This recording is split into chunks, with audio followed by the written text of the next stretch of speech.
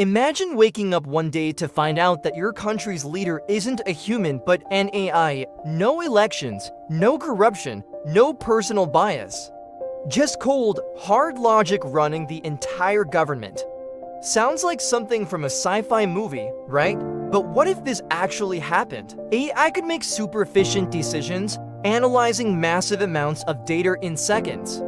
It wouldn't play favorites, wouldn't get tired, and wouldn't make emotional choices.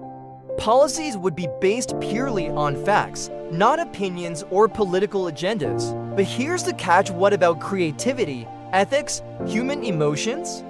AI can process information, but can it truly understand what people feel? What if it makes a decision that looks great on paper, but ruins people's lives? And then there's control. Who programs the AI?